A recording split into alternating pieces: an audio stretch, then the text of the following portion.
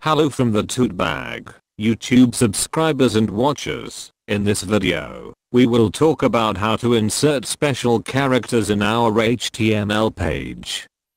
So, let's get started. Special characters, like the copyright or trademark symbols, are known as character entities in HTML. Start the character entity with an ampersand, and end it with a semicolon, with either an abbreviated name or a number in between. Let us take an example of what we just discussed. If you want to use the ampersand character in your HTML page, write this, and amp. To add a trademark symbol TM, you need to write this, and #8482, in your code. When the page is displayed, you will see the character entity being rendered appropriately. A great number of character entities exist.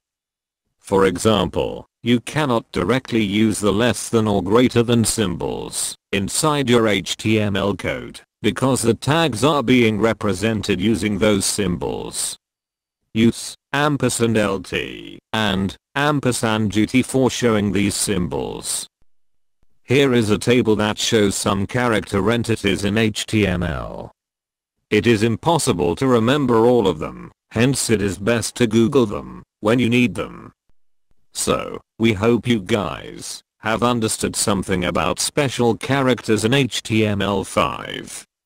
If you guys liked what you saw, please subscribe to our channel, let us know your thoughts in the comment boxes below, and like this video. Thank you.